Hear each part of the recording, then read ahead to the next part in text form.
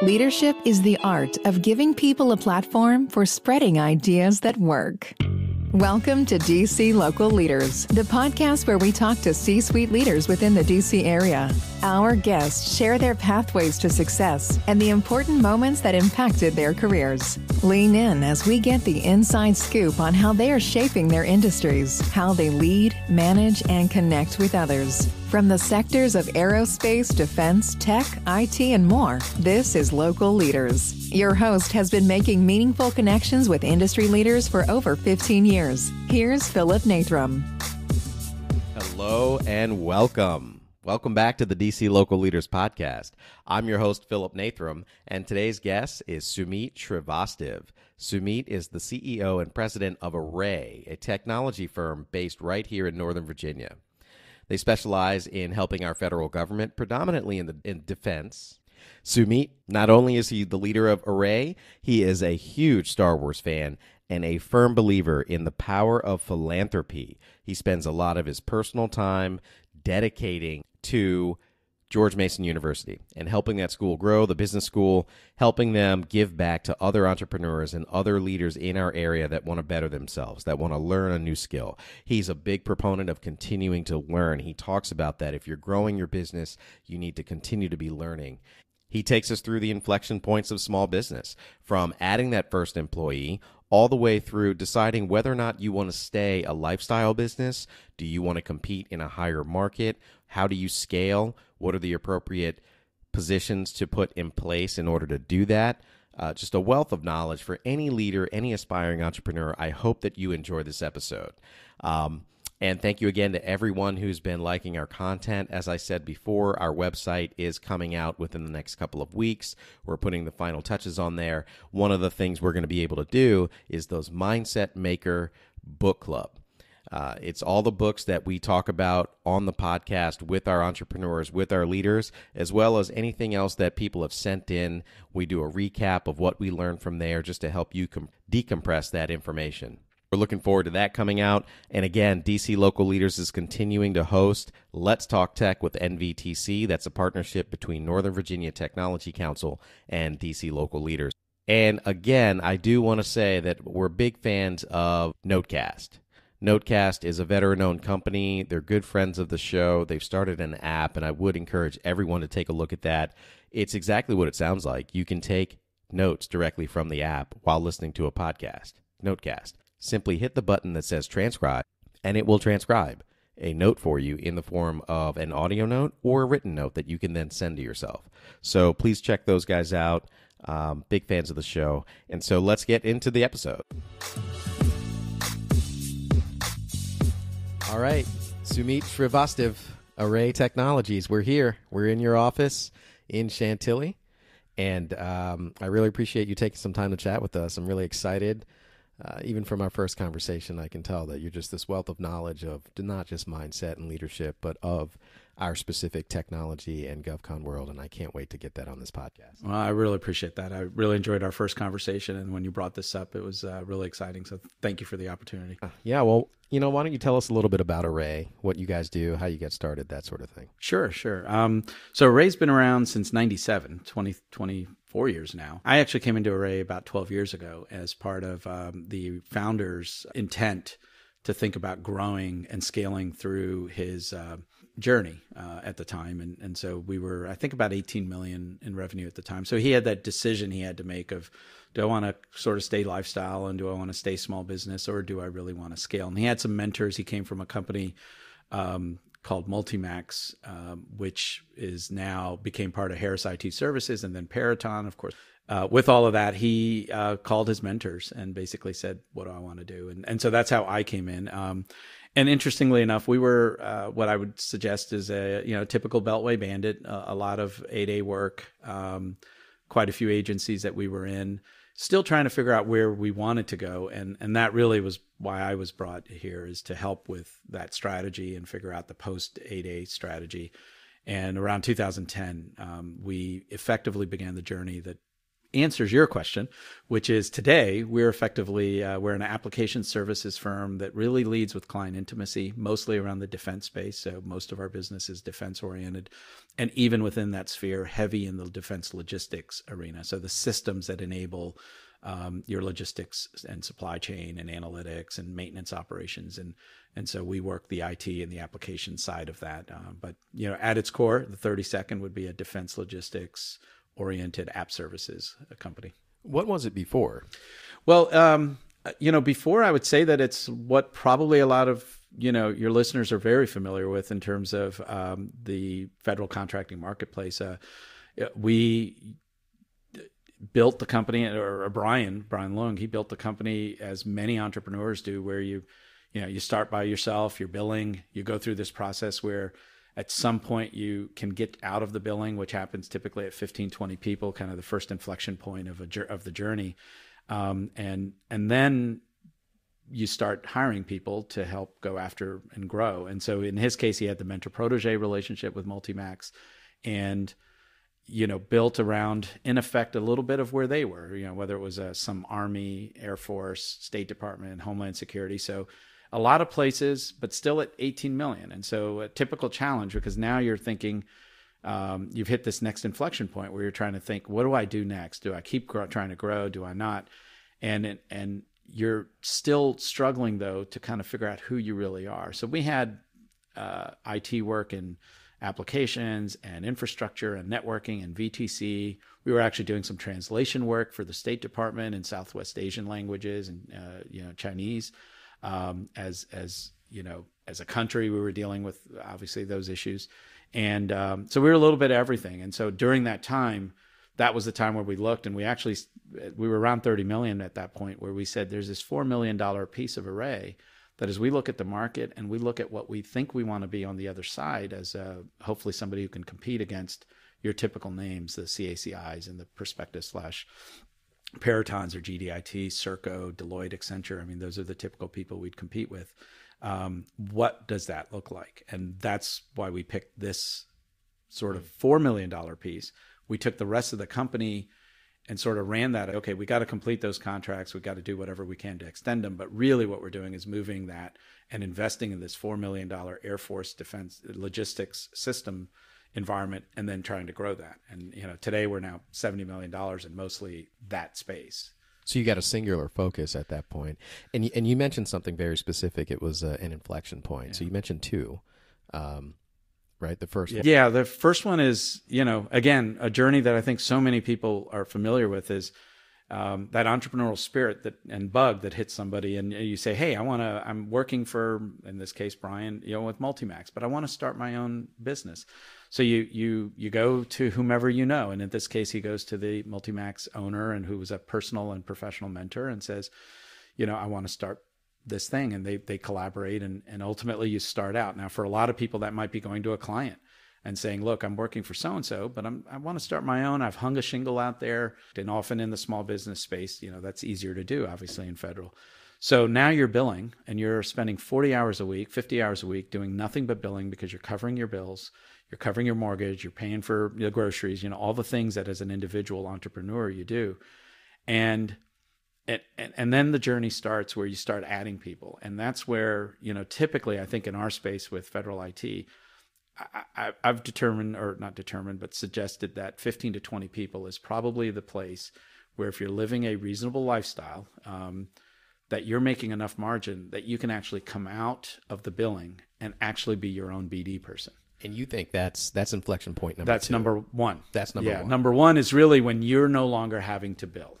So during this time, though, so if you in the case of Brian or just a normal person, at this point, are you outsourcing your benefits and your payroll, and everything is being outsourced? You're paying a fee for all of that, and you're focused on what? Just billing back to the client? Yeah, pretty much. You really aren't making enough money to have dedicated of anything, right? Mm-hmm. So you might be actually, in some cases, a lot of people, instead of having employees, might be actually bringing them in as 1099s. Mm-hmm. They're billing through your rates and all that, but you're not taking on all of those responsibilities of providing a benefit and all that. And of course, ACA changed some of that, where now there were some options with the exchanges and other things for people to buy. But it's a mix of that W-2 and 1099, and you're definitely buying fractions of stuff. And in a lot of cases, you're doing it yourself, right? This is one of the things about entrepreneurship in the early days, something I've never truly experienced in my career, where you're your own bookkeeper. You're the one going up on the websites and trying to figure out, what does a teaming agreement look like? And but this is also where it becomes really important to have those mentors in the community. So when you do start to know that, hey, I can call this person and if nothing else, have them review a document for me, or have them tell me what's the best way for me to go buy some insurance or provide a benefit plan of some sort. But it's a real struggle at that smaller stage. And I think in most cases, you're right, it's outsourced in some way or done by yourself. So at that inflection point, number one, is that where you came into Array when they were at number one, more or less? I was more at 3. You were at 3. Yeah. So what's the second one? Yeah, the second one is when you start to get to 50 employees, when you start to have a certain amount of scale, and it's different for different kind of regulations, but that 50 is pretty critical, where Department of Labor starts to pay interest. You start to potentially get on the radar for audits and EEOC compliance and things like that. And so that becomes the next point, where you really have to now think about the maturity of those business processes. The question you just asked, where can I really afford to do my own bookkeeping, or do I need to have a little better books? You may not still be audited, but you still need to have maybe reviews, and you now need to have certain data that you capture about the people that you're hiring, and even the people you're recruiting, and your method of recruitment, and are you really opening yourself up, opening the aperture on the sources, right? Because again, EOC compliance, for example. So I think that's inflection point 2, is not just the scale, but the maturity of your back office and the things you're now doing and investing in, or should be investing in, so you don't get in trouble later. That's inflection point 2. And then as you go through that, let's say that's 50, I call inflection point 3, really in our world, we're so driven by the NAICS code that we are in, and what those graduation numbers look like. So if you're in federal IT at 30 million, to me, it's the half-life. What I call the half-life is really inflection point 3, which is the point in time where you're in that 15, maybe 20 million, sort of the halfway point of the journey. And you really have to make a decision at that time. Am I in this for the long haul, and am I in this to scale the business? And do I want to go through the 30 million or build a lifestyle business? And I think in federal in particular, at inflection point 3, the majority of companies are probably best positioned to stay a lifestyle business, stay small, stay in your socioeconomic categories, and work at the 15 to 20 million level, and not even worry about graduation. And then finally, inflection point 4 is you've decided, I want to scale. And it's really that post-graduation survival and everything you have to do to have built the company to sort of beat the big guys and stay afloat. That was a great education for anyone who's an aspiring leader, whether they're aspiring entrepreneurs or someone who's more technical in their position that wants to be in more of a leadership role. Right. So tell me a little bit more about, along the way, you mentioned so many things there about mentorship and the importance of doing that and having that. What's been your experience with that, and how do you practice that? And what do you think that's really done for your ability to be at those inflection points and make the best decision? Sure. I honestly, that's a very simple answer. It's my dad. Yeah. So, Dad started his journey, and like many, immigrant stories, right? He came over here in the early 70s to do his computer science master's degree at Chapel Hill, UNC. And so I came along when I was 5. But there was something about that, the same parameters or the same characteristics that drive someone to leave their country and look for that better life here in the U.S., as many have done and have achieved. They're probably the same characteristics that drive entrepreneurial spirit in many cases, right? You see this over and over again. And so he had that. And so when I was a junior in high school is when he started his company, and we were living here in Berks. I was going to Robinson High School here in Fairfax. But he started his company junior year and did, and I watched from afar, just being the kid, to see that journey. And then as I came in, he was right around 11 million a year, I think, when he was really pushing me to come in. I'd just gotten married, and he was like, hey, the company's going to grow and you really need to join. He was jumping from like 4 million to 11 million that year. So was that inflection point number one, more or less? Yeah, in his case, yeah, that was really the two, really, where he was. He had been doing some billing, but he at that point was also starting to run the company and all that, and he'd hired some people. So it was really that time where get in early and learn the back office and all that. So really to kind of get back to your question, that whole just watching Dad, and then Dad ends up with this amazing. The first 5 years that I worked in his organization, I didn't work for him directly for 5 years. So I was working with the controller and some others for a couple of years, actually. But during that time, he won the Ernst & Young Entrepreneur of the Year Award. He won the SBA National Small Business Person of the Year Award. He got appointed in the mid-90s to a Clinton Commission, White House Commission on minority small business contracting and sort of the macroeconomic stuff. So I'm watching all this happen, and I'm watching what he's doing, and it was just an incredible learning ground. So the whole 90s, my first third of my career, basically, I worked in Dad's organization before he sold it and learned quite a bit. But the other thing that was really neat and allowed me to kind of keep sort of engaged, in terms of learning and mentorship, is because he was so well known in the community, and in particular the Indian American community. He was also the co-founder and sort of the chairman of the of what is now Rajdhani Mandir, but the Indian temple in Western Fairfax County.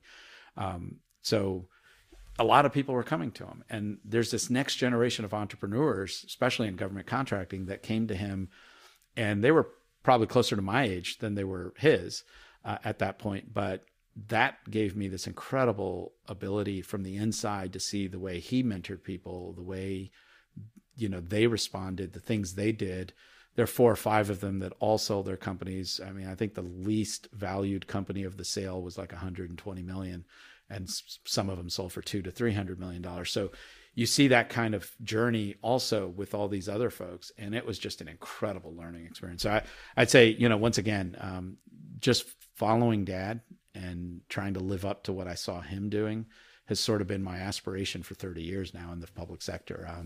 It's nowhere close to being there, but Yeah, but I mean, I think the idea that he was your mentor, that you had a mentor and you watched him mentor other people, is huge, right? Yeah, because I think that what I found in most of the leaders that I've spoke to, whether they themselves were the person that founded a company or they were brought in as a part of a company and work their way through the ranks to be in a leadership role, whatever it is, they had people to look up to that were doing what they wanted to be doing, but then also those same people were turning around and helping others. Yeah.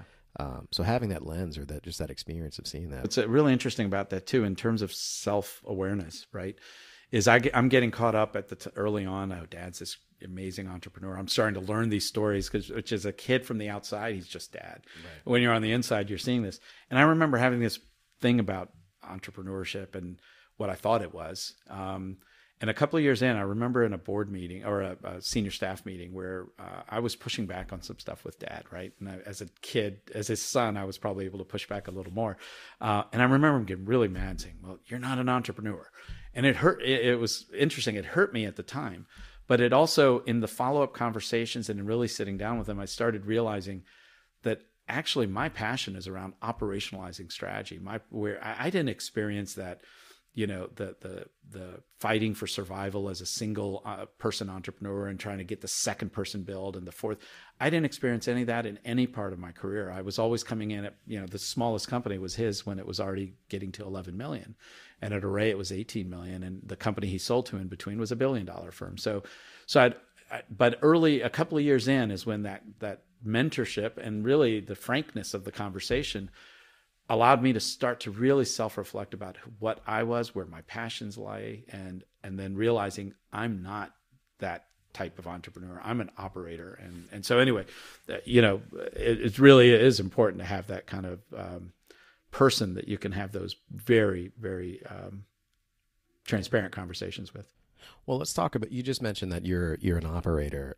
Let's talk about that through the lens of Array. Yeah. Right. What kind of company culture do you have at Array? And if you consider yourself to be, sounds like part of the team and more of a leadership role within the team and less of like, I'm the entrepreneur and Yeah. Well, and the fact is that, the founder, I'm not the founder, right? I wasn't the person whose vision Array originally was. So when I came in, what's interesting is part of that conversation, I actually met, I think about 100 when I left Keen. So the company that bought Dad in December 99 was Keen, which is now NTT Data. And so I was there for 7-8 years, and that was a great experience. But when I left, I was actually, my fourth child had just been born, my daughter, after 3 sons.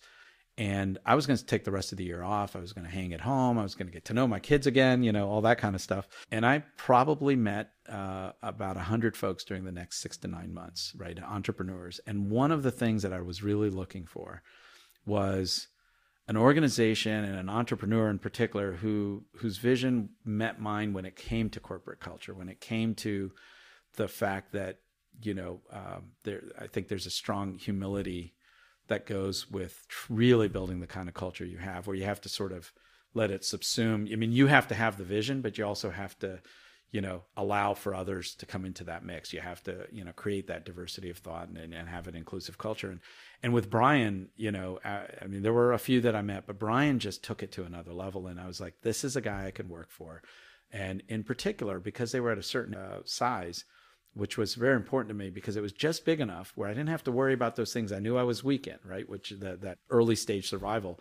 But they had some infrastructure, but it allowed me after, what effectively was the first 20 years of my career to play out this hypothesis about culture, to play out the thing that if we really build a small business emerging story that Array was interested in, I could bring some folks in that I'd met over the years that had that same belief where, you'd sit around and say, wow, I wish my company was like. And what Brian was, we were blessed to be able to do is come together as a team. So I brought in folks who were former clients, former employees, former competitive partners that I hated losing to, but really respected. And that initial management team was made up of those folks. And we brought with us this idea that we will embody what we always said we wanted our companies to embody. That really became it. And it was a culture where we were all, I'd run a $200 million organization before I came here. Another gentleman came here who was, had run a $180 million company. So we came together with the idea that although we weren't previous owners of companies, we had run some pretty mature organizations, and yet we were really roll up the sleeves people. We loved getting into the mix of things. We loved walking around. It didn't matter what role you had in the company. There was no hierarchy, which was a little odd for the defense people who were coming in because they were used to very hierarchical. But what you found is that there were people that really wanted that. And so we have this very walk around culture. My first weekend, just running coffee runs for the proposal team and being the person checking the books and stuff, because I'm not a tech writer. I didn't grow up technical, so I never really wrote a proposal in my life. And yet, I'm running this company, which is all about, in our industry, doing RFP responses. So, but it was that kind of culture. And then just getting out of people's way, right? When you're hiring these people that you respect like you do, you need to empower them. And so we did this interesting study just 2.5 years ago, where we had an independent firm come in, actually a group from George Mason, a capstone team that was in their knowledge management team. And it was very interesting because we said, we're starting with a whiteboard. We're not going to tell you, and we don't want to say this is the culture. We've never done a culture study. You go figure out what you think or what our employees think our culture is. And they came back and they basically said there are 3 words that sort of have come out of the work that your employees effectively say is the culture of the company. And you've never, ever stated it. We didn't come out and say, here's our value system. We just behaved the way we wanted everyone to behave. And we hired people that we would allow for that. And the 3 words were family, empowerment, and impact. And then the supporting stuff was family was really around, we have people that, support us. It feels like a unit. Leaders are accessible. We feel like they have our back. We can take risks. We can be ourselves, right? We can effectively be who we are, and we're not forced to conform or any of that. So that was sort of the words around family. Empowerment was they let us do what we need to do to get the job done. We do feel empowered. We feel tooled. We feel like we get what we need to actually do what's most important for our clients and execute. And impact was that we have that communication environment where we're seeing the impact to our careers, we're seeing the impact we're having to the company, and we can see the impact we have with our clients, and we see the reward systems and the communications that support that. And that's like motherhood and apple pie in our business. When you're hearing that back and saying that's what they think of you without you even talking about it, that's probably the most pride I take of anything we've done at Array is having built a culture without talking about it. Yeah, I think that's one of the best explanations of what the company culture has been. It came out organically. You didn't create it. It was given to you by the employees because that's what they felt. Right. And I can tell by listening to you that it makes sense why they would feel that way. So. You're just energetic and just a champion of what you do. Thank you. Where does that come from? Do you have, where did you learn those are you reading anything? Are you following people? I do a lot of work on a morning routine and follow a number of different people between Brene Brown and Tim Ferriss, and the list goes on, Mickey Singer, and a whole meditation routine, cold showers, like a whole thing just to have this sort of mindset. You seem to just, it seems organic. Well, I don't know if it's organic. I would say this, and you'll probably get tired of this. This is what I saw Dad doing. Where'd he get it from? Do you know? Did you watch? Were you able to see that? I think in watching him, I think of like even before he started the company and the way people were attracted to him. He was a genuine person. He was highly, competent in what he did, but he had a passion about, one of the things that he was passionate about when he started the temple was he wanted to be a temple for the common man. One thing, for those listeners that might not be too familiar with this, but, India, and you think about Indian immigrants, we're a bunch of smaller communities, right? Because India itself wasn't really a nation until it became a nation in 47. Until then, it was a bunch of princely estates and, under this East India Company thing. But you think about the pedigree and one of the things I saw with Dad is he didn't care what part, of India you came from, right? Like to him, the important thing about this temple and the important thing about what he was doing in the community was we could be South Indians, we could be North Indians, we could be Punjabis, Biharis, Gujaratis. It really didn't matter to him. He wanted, and he had this strong philosophy that if we're going to be a community here in this land away from our homeland, then it needed to be a community for everyone. It needed to be a community for the common man. And honestly, it didn't matter if you were Hindu or Jain or, whatever subset of sort of Hinduism or Buddhism. He accepted it all. And I saw that with him right from early on, as far as I can remember. So I would say that, and he applied that in the company. It was amazing to me that he could go there and he knew everyone's name. He knew their spouses' names. We're 600 people at this point. And yet he had this an amazing ability to just connect with anyone that he worked with. And the hierarchy didn't mean anything. Now, he's chairman of the board, chairman of the temple. You still have to assert certain things about vision and all that. And, that would come out. His temper would come out sometimes too, as it did with me at that meeting. But the way he treated people and the kinds of things he did to make everyone feel like they were part of something bigger. Like I said, I'll spend the rest of my life trying to emulate as much of that as I can and drive it home and get a fraction of the achievement he had. But I'll tell you, everything started with that. And but talk to me a little bit about your individual. I know you've got a lot of kids. Well, not a lot, but you've got. It is a lot. I don't know why I don't know why I said it that way. You've got some kids. Yeah. You've got a family, is how I should say that, I suppose. Yeah. And do you have a morning routine? What does your morning look like? Do you have an evening routine? So interesting. It's evolved quite a bit over the years, right? So I would say that there is a routine now that is about the kids that is relatively new. And I'd say it's a little bit of what attracted me to Array, but an environment that allows us to be who we are again. And I missed out in the 90s, so my oldest is 29, the next one's 24. So they were born in the 90s, and then two more that were born in 2004, 2008. So, while I was at Keene. And I realized that whether it was in the 90s working for Dad, where I was trying to prove I wasn't there just for nepotism purposes, but that I really deserve to be there. So you're working a lot more than I should have, which meant that the older kids probably didn't get anywhere near as much time with me. Then I go through the Keene period of 8 years where the next two were born, and they were early enough now. And I'd sort of learned enough, but it was still, we were going through acquisition. We were a publicly traded company. So there are other things that come with that. And I started realizing that I had been missing out on stuff. And I also started realizing that, there were things that were really important to me, and they were about the kids. They were actually common experiences. I'm a huge sports fan. And I was missing out on all that. I'm a big book reader, and I would normally read one novel a week on average for many years. And then all that time I stopped reading. And I realized how much I was missing that. Huge science fiction fan, all this stuff. Now I own 700 Star Wars books, and I've read all of them, right?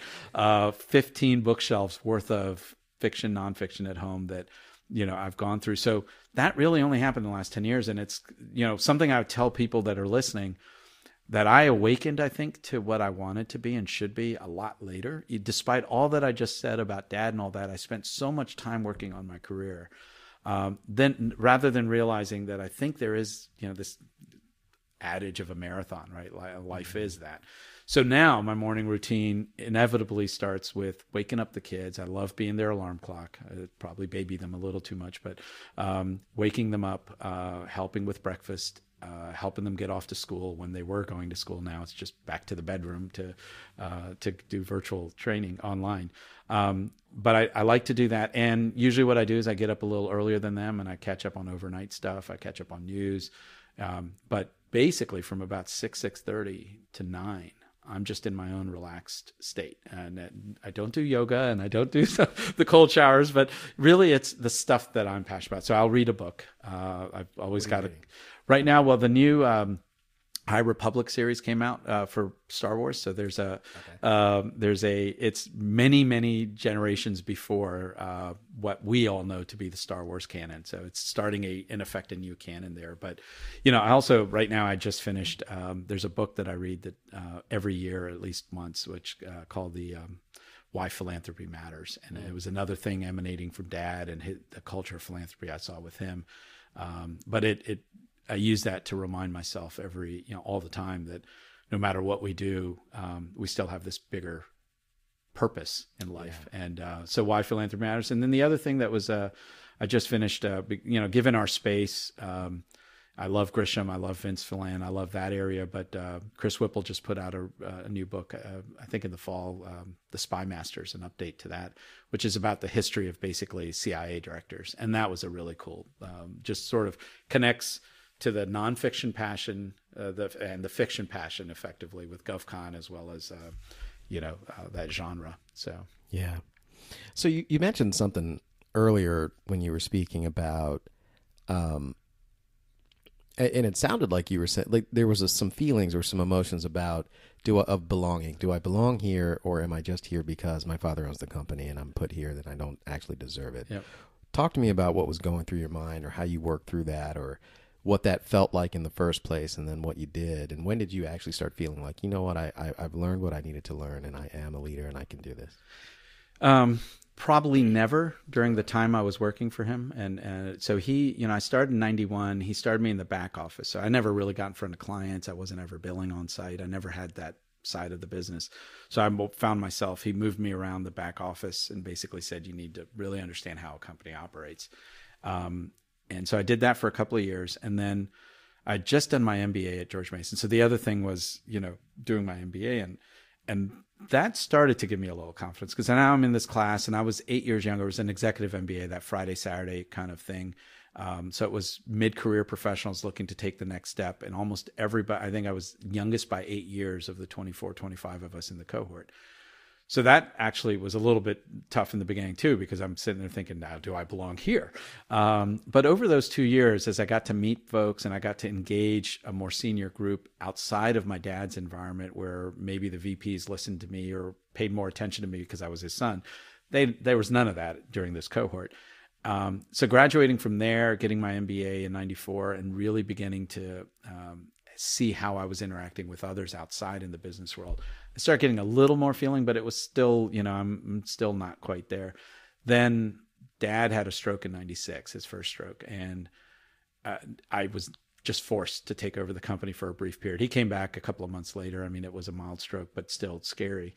And for a couple of months, he couldn't engage. And so I had to take over, and I was frankly ill prepared. I mean, there was nothing led me to be prepared for that.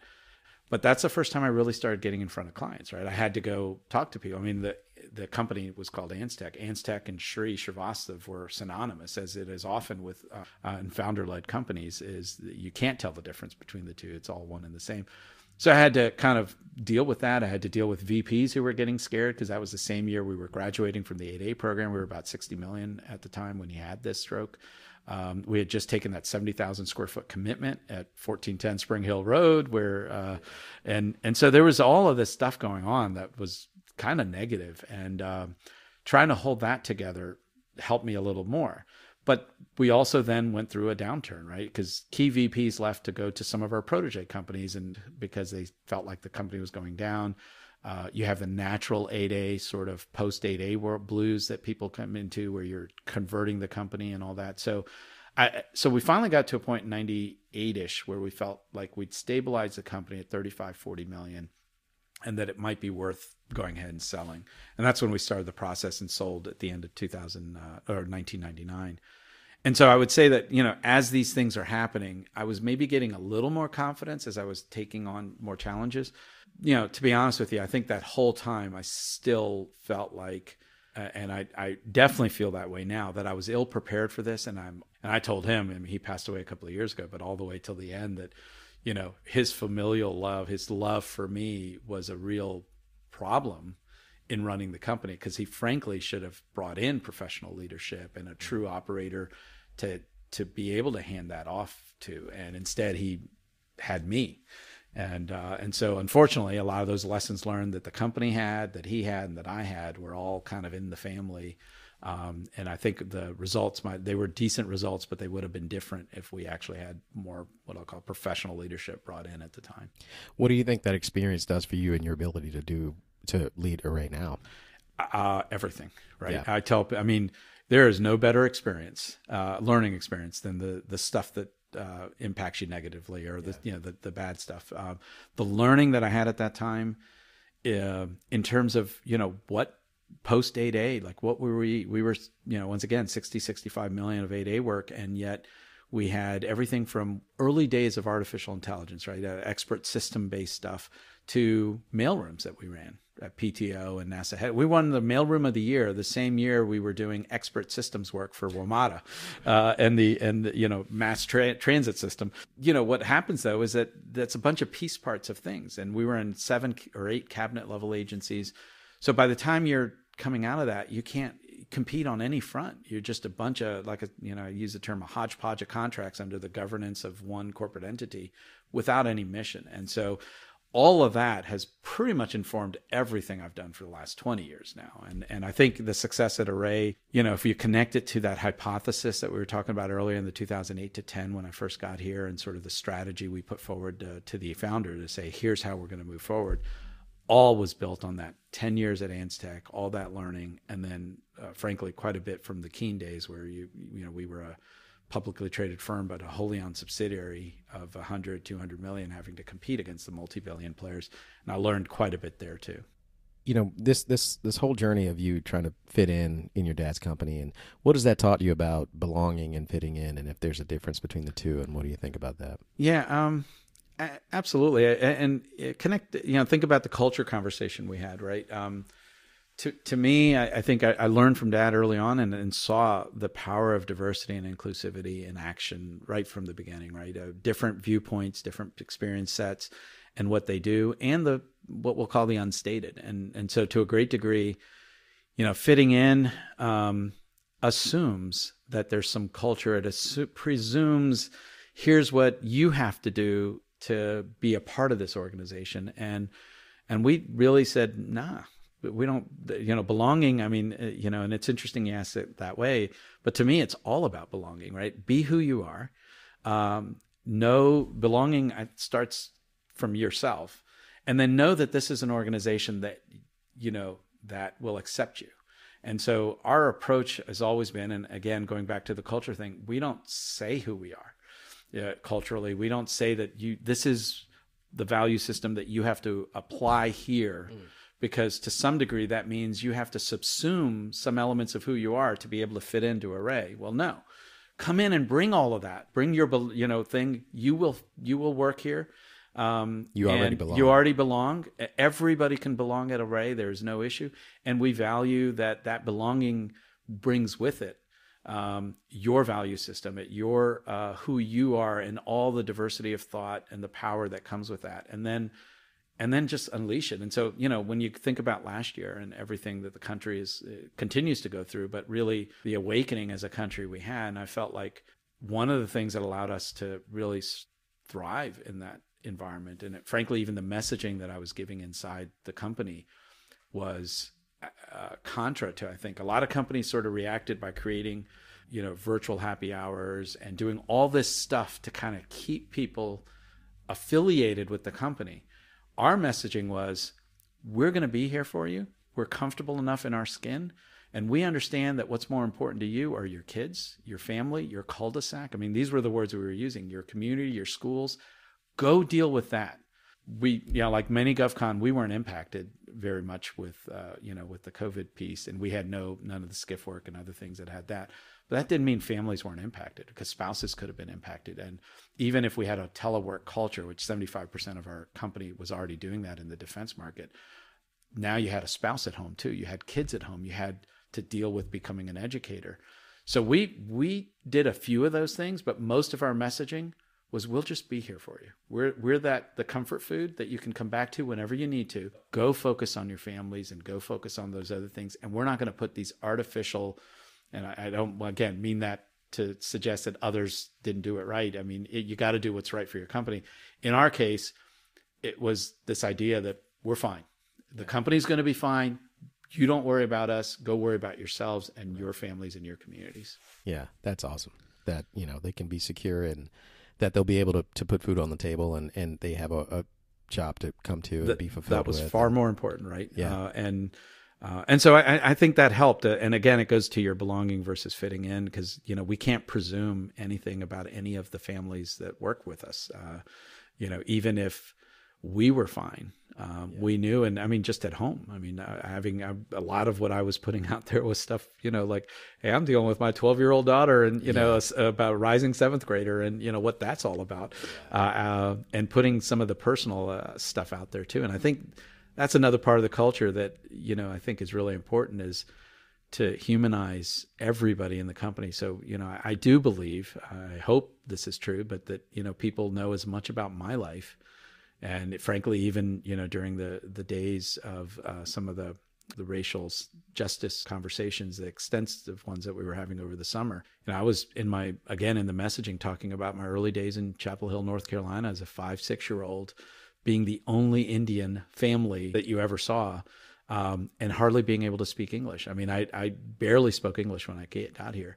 I used to get beat up all the time, right? I mean, just coming home from the bus stop was a little bit scary, because you didn't know what was going to happen on the way over, and just getting home and mom would come up, but mom was wearing a sari. So then you get the ridicule of your mom wearing a sari and stuff like that. So, and again, nothing unusual. This is something that a lot of people have faced. To me, that was part of the story, is, ensuring that people understood that, one, we recognize these issues. Two, it's stuff, we're not talking from some high perch as a CEO. This is like personal to us. Again, I hope that went some way to helping people feel like they could go do what they really need to do. You mentioned a lot about philanthropy with your, previous companies and your dad and everything, but you do a lot with George Mason for just people in this area, whether they want to be a technical person or an entrepreneur or any number of things. Like, what's going on with George Mason? Yeah, I appreciate you asking. And I know that you know the passion that we have. It really, early on in Dad's days, there were, he was, as he started the company, he started thinking about what was important for him to have credibility. He was working at GTE at the time. So he actually started doing adjunct teaching at Mason for computer science. And we lived in Burke, so we were right down the street in Burke Center. So, you're seeing this entity there in Fairfax, but not really paying a lot of attention. But then I saw him starting to teach. But then when he started the company, Mason was in the early days of having started an IT degree. And so some of the people he was hiring were from Mason. And I remember in particular these 4 grad students that were doing work for him, living in one apartment in Vienna, Indian grad students that were working on some software coding for him. Then he got involved in the Minority and Diversity Advisory Board at George Mason through the Board of Trustees there of the foundation.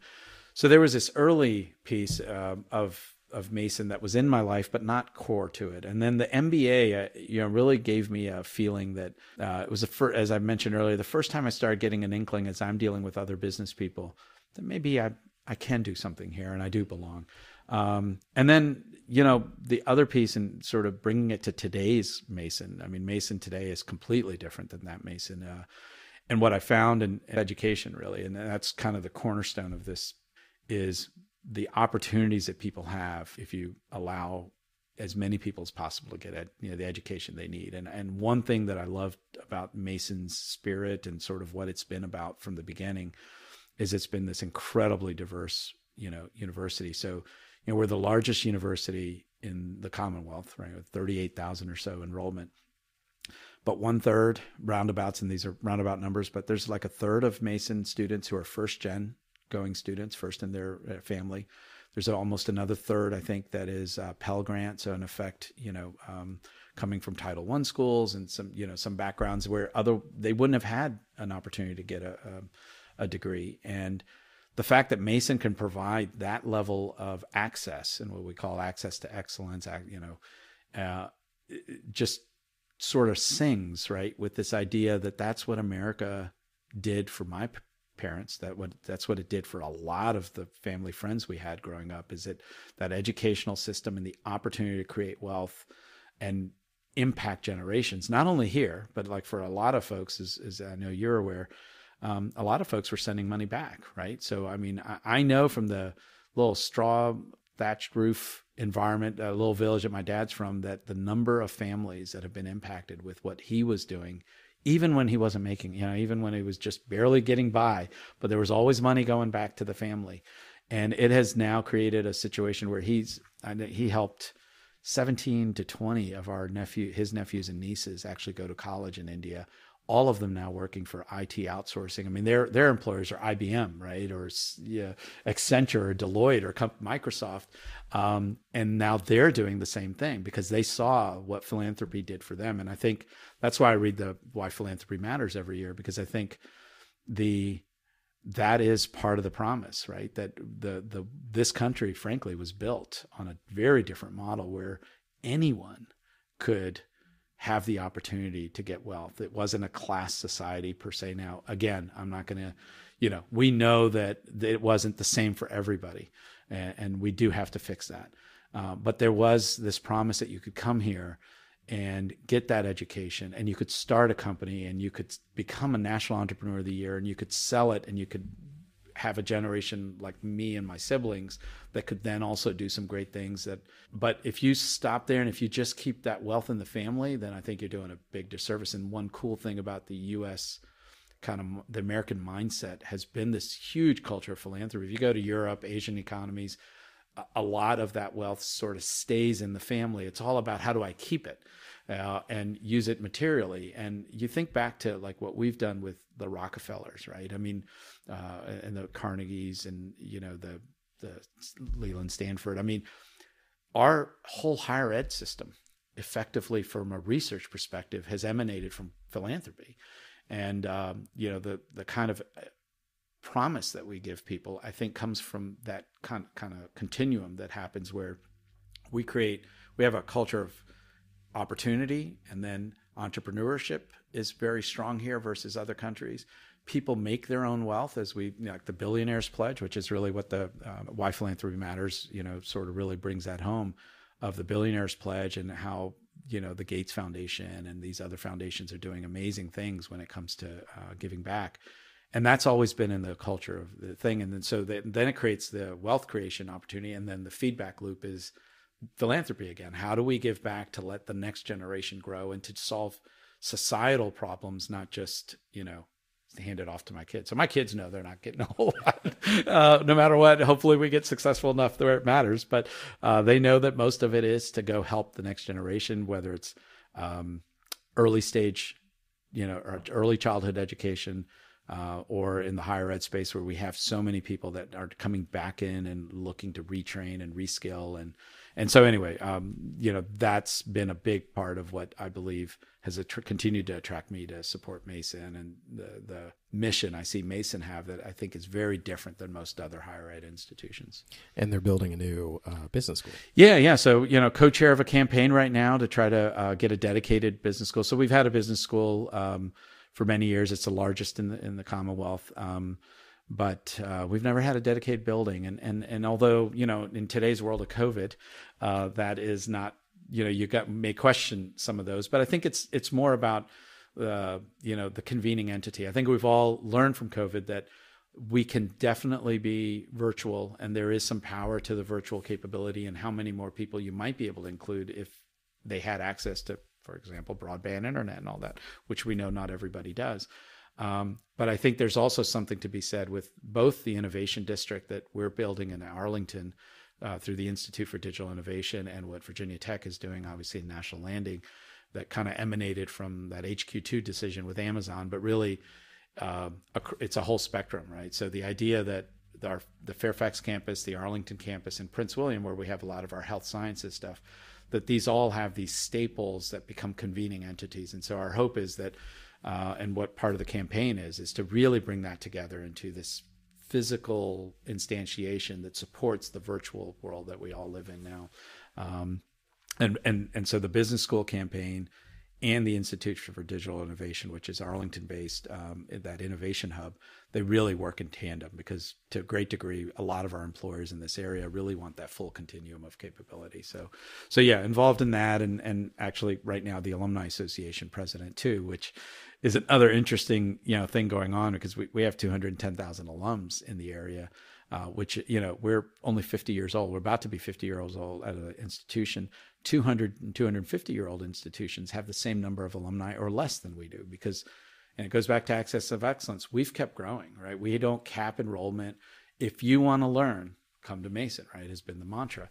And so we keep growing. I think we represent 70% of all net growth of higher ed in the Commonwealth in the last 10 years across all the institutions. And so as a result of that, we have this incredibly high alumni population that is also kind of coming into its own, because it's relatively young as an institution. So we don't have that same multi-generation legacy that, a lot of other institutions have. And I think we're just now coming into our own as a network that could have power in sort of the community. And that's what we're trying to do with the Alumni Association work also. What advice would you give to someone in their 20s who wants to one day be a leader? Someone who is more technical in their experience and in their day-to-day job who wants to make it into leadership. And then the other question would be someone who's an aspiring entrepreneur who wants to start their own thing. From your experience and everything that we've talked about today, what advice would you give those three separate people? Yeah. Would it be the same? There's sort of. It's a great question, and it does, recognize the fact that people come into entrepreneurship or leadership from many different perspectives, right? I'd say if there's one underpinning that I would put in there, it's just constantly be a student of whatever it is, right? So whether you're like me, non-technical, and sort of got these opportunities through back office functions and other things, and through an incredible mentor to get exposed and ultimately learn and grow to become a leader. I just intently, I couldn't understand.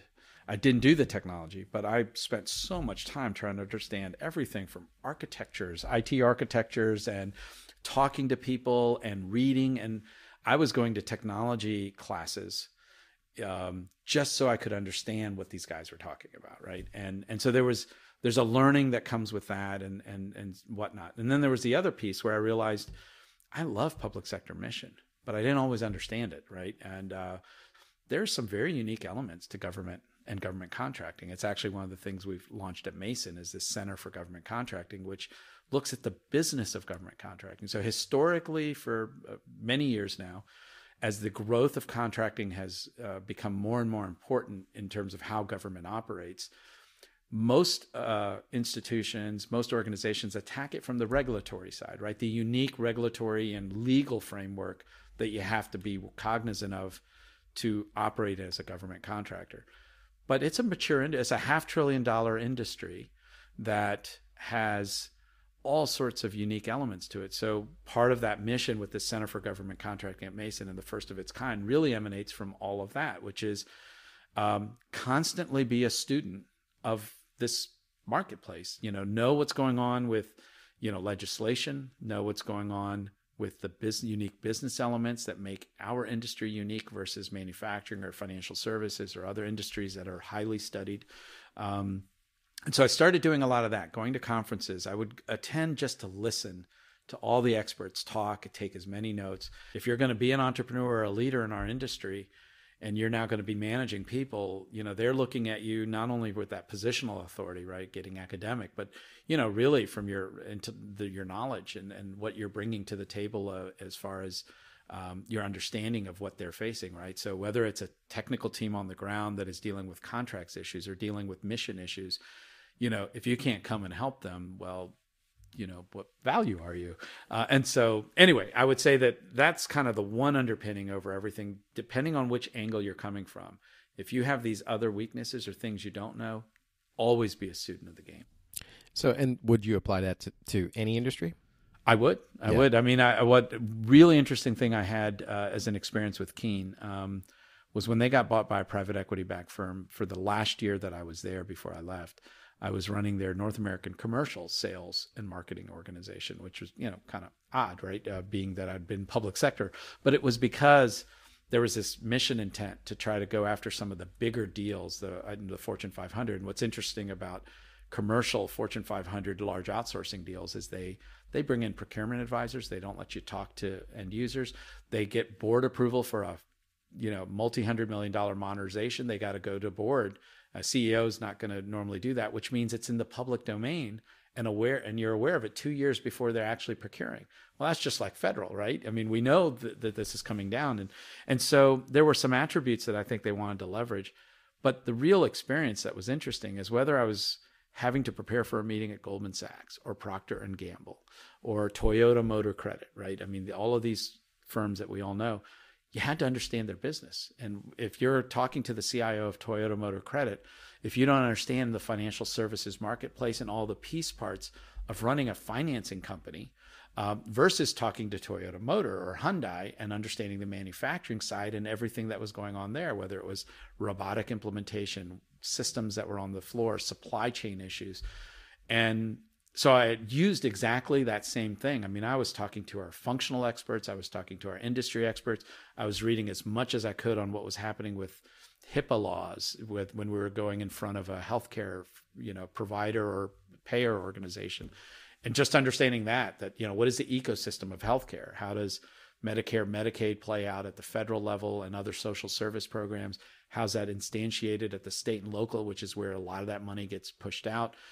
What are the private sector insurance, payee, provider organizations, the provider office of the future? It's one of the cool things that I just heard about recently as we look at instantiating this innovation hub in Arlington for Mason, is the idea of really allowing all that technology around the provider stuff. And I mean, frankly, I wouldn't have understood that if it weren't for the experience I had of learning. And so, yeah, I mean, to me, it does not matter what you're doing and where you're doing it. If you're not studying it, if you're not spending energy learning about it, if you're not talking to experts, if you're not filling gaps in your knowledge, then you're doing yourself a disservice.